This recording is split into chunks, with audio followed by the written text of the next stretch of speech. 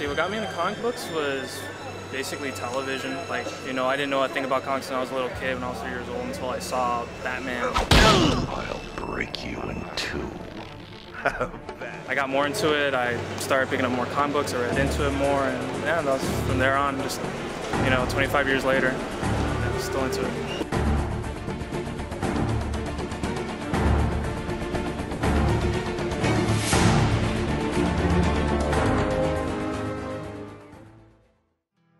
Well, when I got into comic books, I was probably junior high age, and was really into the story, really into the characters.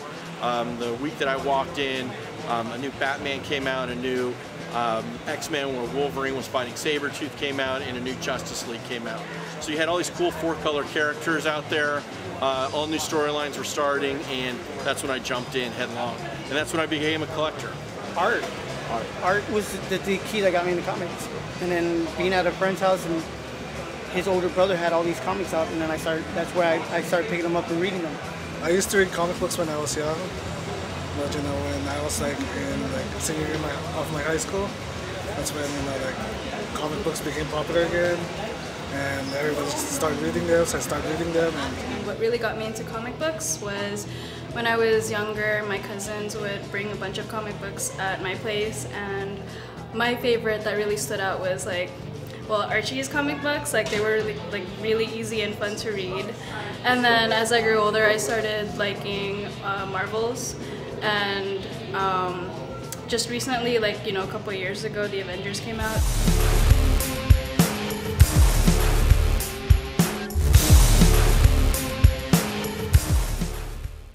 You know, favorite superhero is tough. That is a very hard question. Man, dude, that's a tough question.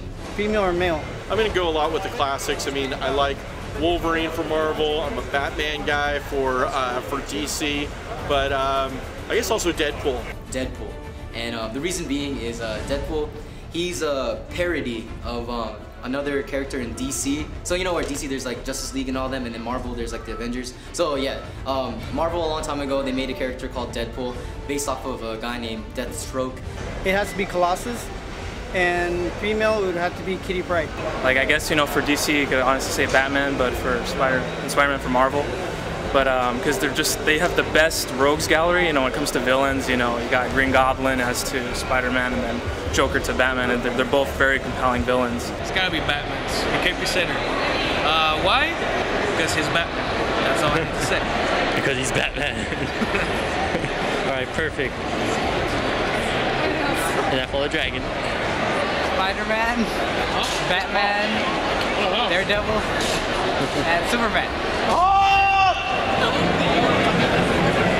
Captain America.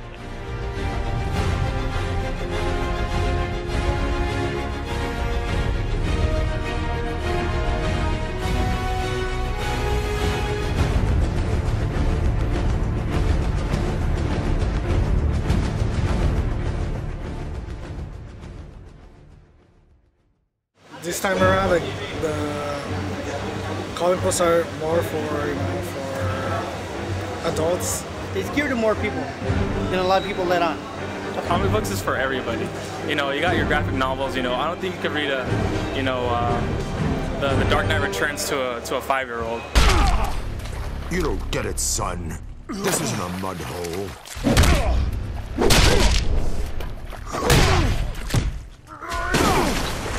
It's an operating table. And I'm the surgeon. It's epic storytelling. It's amazing. It's amazing storytelling, yeah.